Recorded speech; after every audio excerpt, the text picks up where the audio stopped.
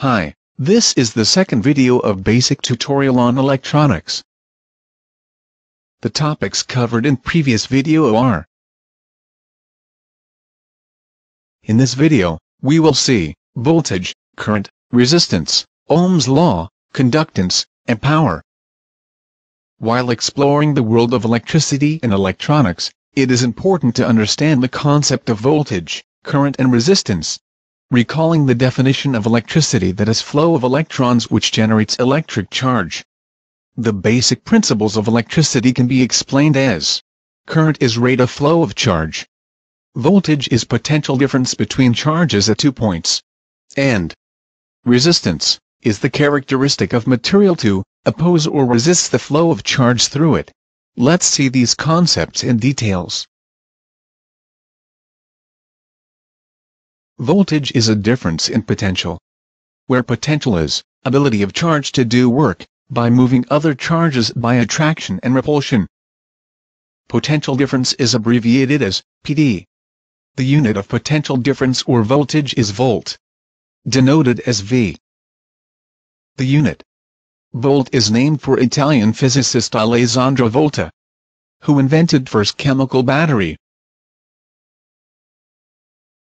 The voltage can also be called as electrical force or pressure, which is ratio of work or energy in joules and charge in coulombs. The concept of voltage can be best understood by the example of water container, where water acts like a charge and water pressure like a voltage.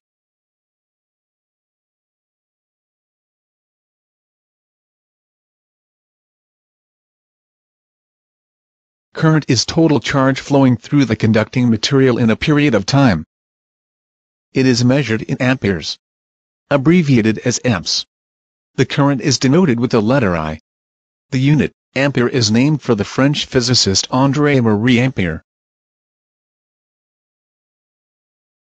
The current can also be called as strength at which charge is in motion, which is the ratio of charge in coulombs to the time in seconds. More technically, 1 ampere is equal to 6.241 into 10 raised to 18 electrons per second, passing through a point on conductor. Considering previous example of water container, if current is like a water flowing out of container, then increase in water pressure or voltage will increase in water flow rate, that is current. Hence, voltage is directly proportional to current.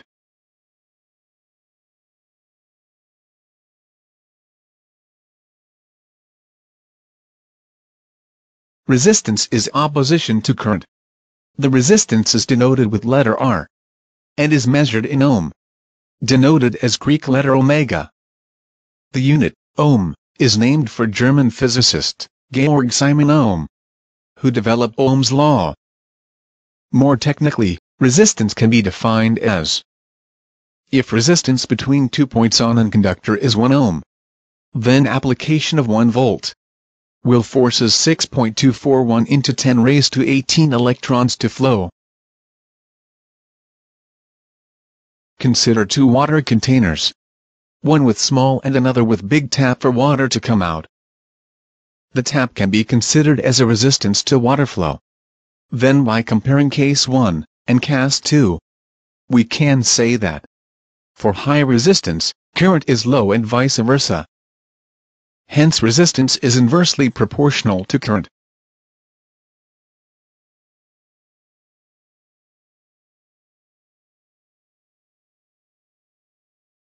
The Ohm's law describes the relationship between voltage, current, and resistance. The Ohm's law equation can be remembered as: the example demonstrates the use of Ohm's law to find out value of current.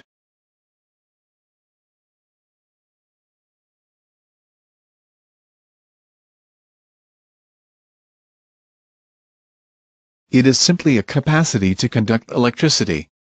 Conductance is denoted as letter G, and measured in Siemens denoted as letter S. The unit Siemens is named for the German inventor and industrialist Ernst Werner Siemens. He was also the founder of the electrical and telecommunications company Siemens. conductance can also be expressed as reciprocal of resistance. Hence, higher the resistance, smaller is the conductance and vice versa. According to the relation of resistance and conductance, the conductance can also be measured in mho, that is, reciprocal of ohm.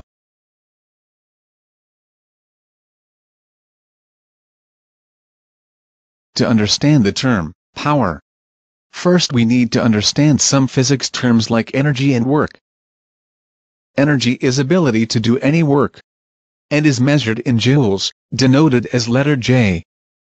The electric power, denoted as P, can be defined as the rate at which energy is converted, or transferred, or transformed, from one form to another.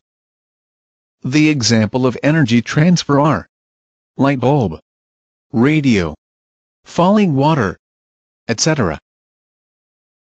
The electric power is a measure of how much and how fast energy is converted.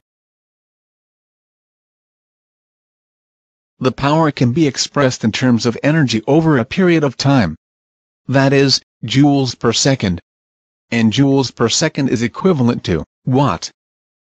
The unit, watt, is used to measure electric power.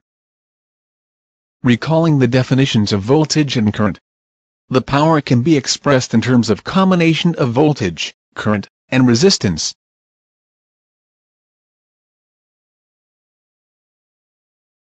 Thank you for watching the video. Please feel free to comment, like, and subscribe this channel. You may contact at email ID mentioned here. Stay connected. Goodbye.